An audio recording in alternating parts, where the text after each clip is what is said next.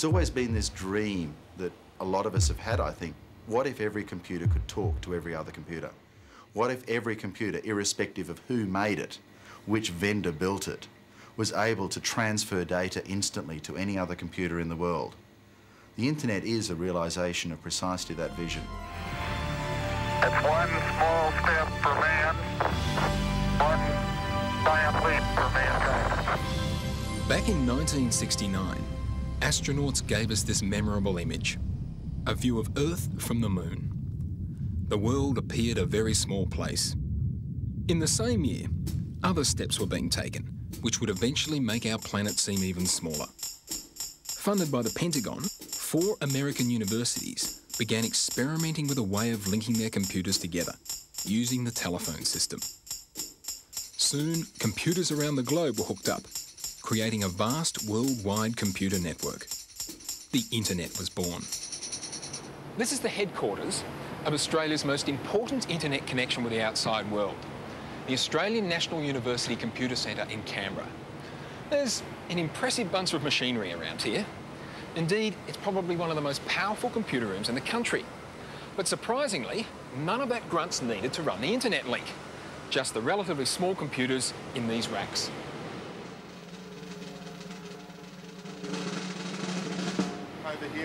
Geoff Huston is the manager of AARNet, Australia's main link to the internet, and has been largely responsible for the introduction of the internet into Australia. Who owns the internet? Everybody and nobody. It's one of the things about the internet that, realistically, your machine, my machine, and everyone else's machines that are connected to the internet are part owners of what is a common asset. Well, if no one owns it, who pays for it? You and me and everyone else that uses it. There's no such thing as a central service outside of your computer and my computer. The computers that you and I connect to the internet define what the internet is. And what you pay in running your computer and what I pay in running mine effectively pay for what the internet is in terms of its services. In a way, the internet works like the postal system. Messages are sent in electronic packets, each with its own address. A packet is posted to the nearest computer in the direction of the address. The process is repeated by every computer that receives the packet, which could be a dozen or more, until it finally ends up at its destination. Now, it might all sound like a lot of work, but remember, it's all being done by computers, and the signals travel at the speed of light. Typically, a message could be sent anywhere around the world in just a few seconds, even if the route involves going through a whole chain of computers. But for ordinary folk like you and me, one of the most useful things about the internet is electronic mail. It's cheaper than a fax and much faster than a letter. But the real plus is that distance doesn't matter on the internet. It's just as cheap to email someone in Moscow as the house next door. And text-based messages are just the beginning. A new mass media.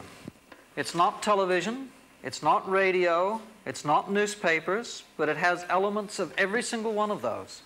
And it's a new medium because it's going to be interactive. And they'll be able to deliver sound and pictures into your home right on your computer screen. And you'll be able to pick sites from elsewhere in the world and download pictures and sounds. So, how do you join up?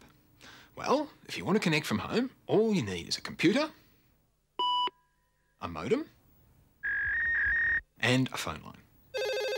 Oh, and it helps to have some extra memory. Another phone line's always good. A healthy bank balance, lots of time, help from a friend who's already connected, advice from a computer expert to undo the friend's help, an understanding family, patience, and after all that, a good stiff drink. Oh, that's why they call it the web. It's full of bugs. Jokes aside, you will need one more thing, a number to call. To get that, you open an account with a service provider. In essence, they're just organisations that have a computer permanently linked to the internet and banks of modems for you to dial into. It's surprising how little there is at the other end of the phone.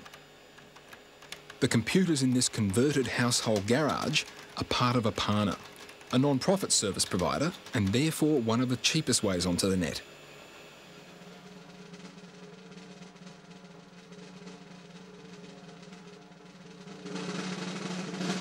How busy the internet is at the There time. are already some 20 to 40 million people who can connect to the internet, and the number's growing rapidly.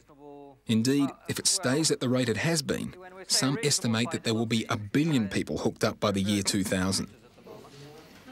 1 billion people is about 1/6 of the world's population, so it's probably wise to be a little bit sceptical. After all, exponential growth doesn't go on forever. But even if the internet enthusiasts are only half right, we could be looking at a revolution whose impact is as great as the introduction of the telephone. It's going to get woven into the daily fabric of our lives. It'll be just like using a telephone. It'll be like using your car on the roads. It'll be like our sewer systems. We take it for granted. It's just, if I want to talk to somebody on the far side of the world, it'll be just as natural as me talking to you now.